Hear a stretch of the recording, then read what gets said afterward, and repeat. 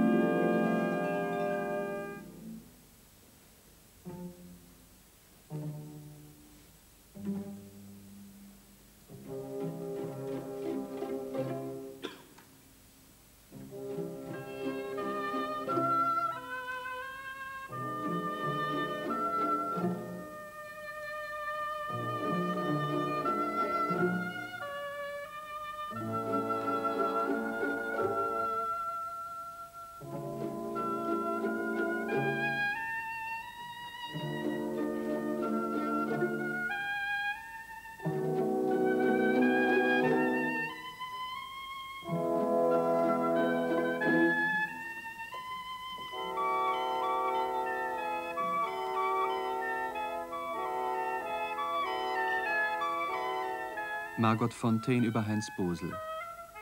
He was very, very intelligent. So when we were traveling together, we talked very little about ballet. He talked about all kinds of other subjects. He was very observant about people. Seine Intelligenz, nicht nur Ballettgespräche, alle möglichen Themen. The sort of funny side of people, but what I remember most is that he was never unkind. You know, he was very sharp. Seine Beobachtungs- und Nachahmungsgabe, scharf aber nie roh, immer liebenswürdig. But it was never cruel. He was very, very kindly in his humor. Margot Fonteyn über Heinz Bosl, den Tänzer. Oh, I think he was a magnificent dancer, but most that he had this very unusual jump, because he looked so light when he jumped, and he always looked to me as though he had difficulty to come down to the floor again. It was easier for him to go up than to come down. Ungewöhnlich seine leichten Sprünge. Es schien schwieriger für ihn, wieder auf den Boden zu kommen, als hinauf. People said, oh, what a marvelous dancer. I never saw somebody like that.